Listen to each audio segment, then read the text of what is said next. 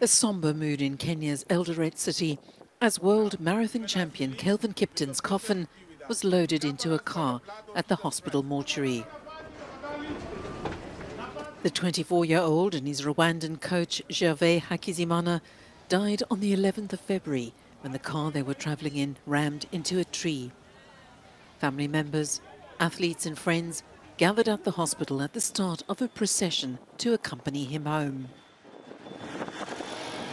Residents came out in droves to honour the running star, with the cortege crossing the city before travelling to Iten for public viewing. Next it travels to his parents' home in Chepsamu village, where a night vigil is expected to take place ahead of the main funeral on Friday. President William Ruto and international guests are expected to attend the service before he'll be transported to his final resting place at his farm at Naiberi.